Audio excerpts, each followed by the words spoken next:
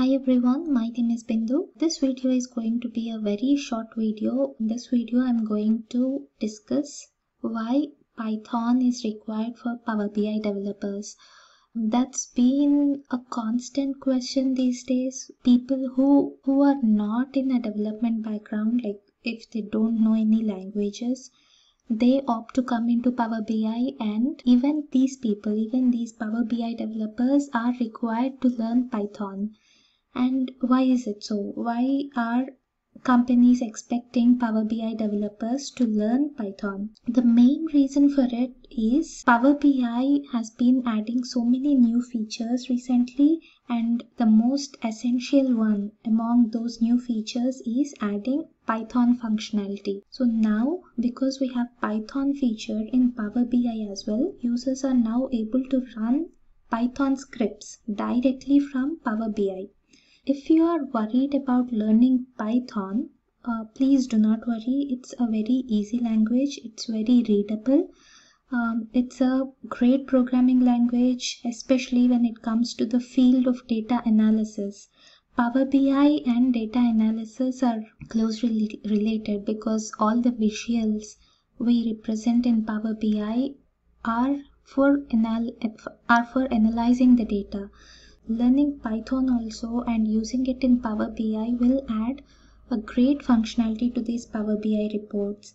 Most of the machine learning frameworks and libraries, data science libraries, they are in Python, and it's an open source tool. You'll get a lot of information online if you're stuck anywhere. So please don't worry if you're worried to learn Python also. Even in the interviews for a Power BI developer, they are expecting Python. So it's always a good idea to learn Python as it is easy to learn.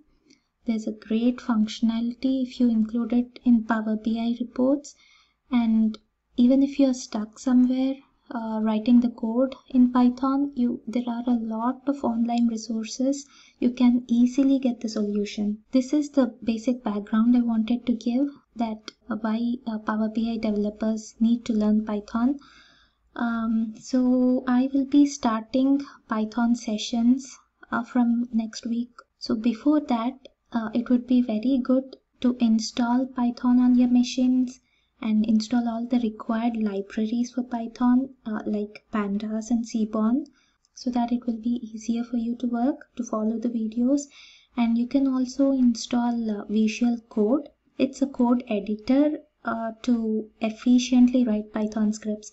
It's not required, but if you have it, it will be easier for you to write and understand the Python scripts. And also updating the Power BI settings. We need to update these settings in Power BI to be able to work with Python in Power BI. So these are all the 4 steps. It would be better for you to install if you want to work, if you want to use Python in Power BI. So from the next videos, I will be starting on this topic, like including Python, how to include Python scripts in Power BI, and basics. Firstly, we'll begin with basics of Python, and then we'll go to how to include those Python scripts in Power BI. That's all. I just wanted to share this information, and we'll talk to you in the next video.